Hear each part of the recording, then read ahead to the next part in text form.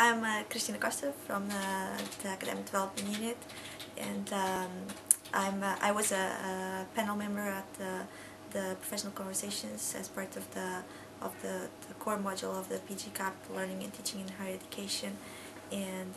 so I'll be talking about how the Lego was used as part of the professional discussions and how useful I thought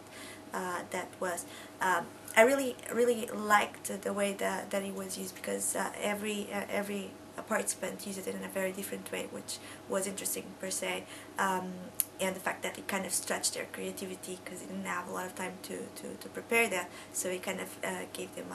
a nice platform to express themselves in different ways. What I also really liked about that was the use of metaphors that was used as part of using the Lego. That was actually quite an interesting way to express their learning and to kind of reflect about the way they're learning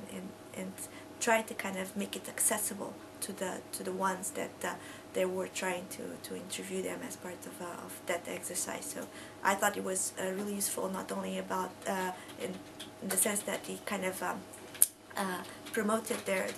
creative skills, but I also allowed them to think in different ways, using metaphors and stories to discuss their learning. Okay. About the Lego, I think the Lego models were quite important to start to kickstart their discussion, their kind of reflection, and how they introduced their learning path through that, and also actually the journey, how they kind of portrayed the entire learning journey throughout the PGCAP module. So I thought it was really important how they used that as a platform to recreate their learning.